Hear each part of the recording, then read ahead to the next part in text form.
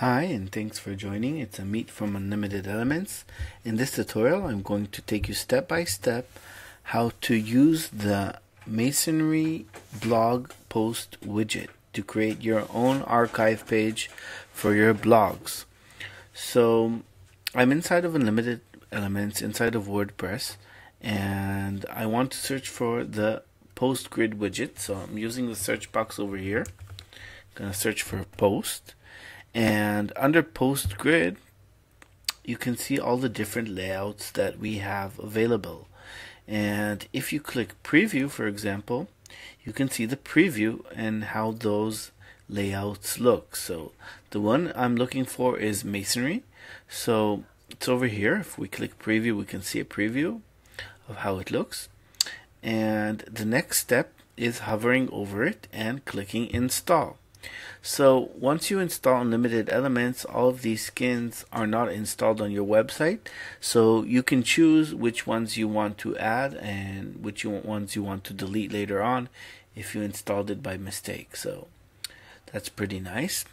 Next thing I'm going to do is I'm going into Templates, Theme Builder, and I'm going to go into Archive.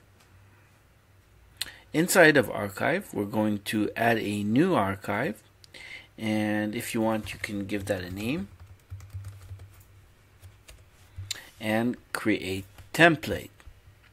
Now instead of using any of the existing templates that Elementor suggests us to use, I'm going to close this, and in the search widget search box, I'm going to look for the widget that I just installed inside of Unlimited Elements.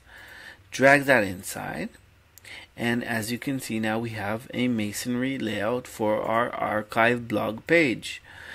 Now let's go over the settings and see what we can change. So the first thing we can change is the background color of the content. So for example, if I have a green website, I can change that to green, and now the overlay is green. Next thing I can change is how many columns are in each device. So in desktop, tablet, and mobile. Let's just look how it looks if I want 4 columns or if I want 2 columns. And I can change it back to 3 if I want. So for each device breakpoint, we can choose how many columns we want. Next thing is the content alignment. So if I'm going to change that to left, now we can see that the content alignment is left. If I change it to right, we can see it's changed to right. Let's change it back to center. Next thing we can change is the content padding. So this is the padding inside of the overlay. So let's just change that to 40 pixels to see how it looks when we have more padding inside of that. Next thing we can change is the gap between items. This is the gutter, also the right and left gutter, and the bottom and top gutter. So we can change that. For example, if we don't want any gutter at all, I'm going to change that to 0, and that gives us a unique looking kind of layout.